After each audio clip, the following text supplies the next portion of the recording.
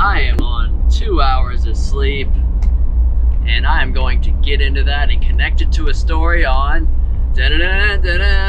why I can no longer smoke weed. So when I was probably 16 to 20 years old, that window, I loved weed. All my friends smoked weed. I had a giant bong called the Royalty.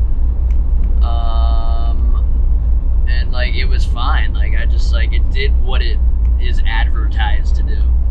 Then I think because of, I don't know exactly why, but it was like during the time I was experimenting with psychedelic drugs. Like the effects of weed like literally flipped. Like instead of like calming me, it like made me like literally freak out. Like freak out. Yeah, 2 hours of sleep. Okay, and why that's connected to because this has happened, like even if I do too much CBD, because some CBD has like trace amounts of THC, somehow it literally still makes me have like a mini panic attack. The funniest parts of me freaking out on weed were like we would just be like smoking, like me and my friends, and I literally like would just start like screaming at myself. Like I would be like you know, people say weed makes you like sensitive to things and more in the moment, and like you're relaxed in the moment. Like I would be like gone in my thoughts. Like I was like not even, like they could be having a whole conversation, I would have no idea what they're talking about, because like I was just like my mind was just consumed with worries about myself. And this is where it gets like weird. It's like if I ever get high now, it's mostly just me feeling like insanely insecure, and like I don't even, like I'm lying to myself, and like I like am not being myself, or like, and it feels like real and right in the moment, but I'm also like panicking. So that's where it's like I don't fully understand what to take from that, because it's like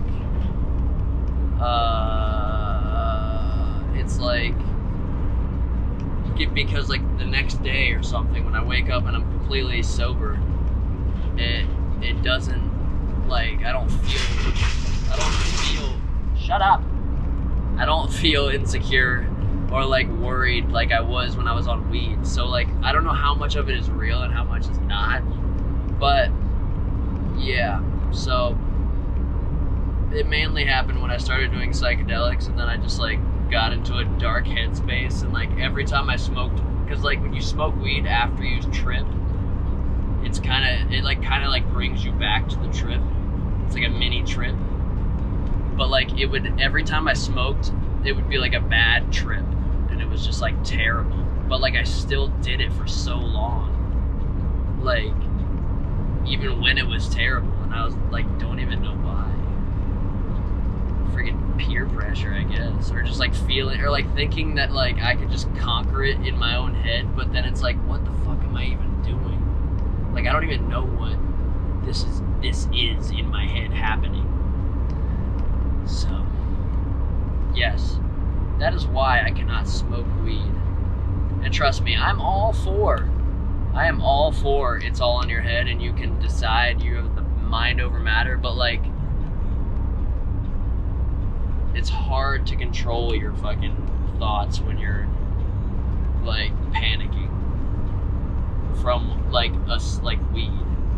I don't know why it happens, but that is a fun fact. Hopefully you got some insight. Hopefully one person can relate. If not, fucking makes me even more special. Stay tuned, and yeah, bye bye.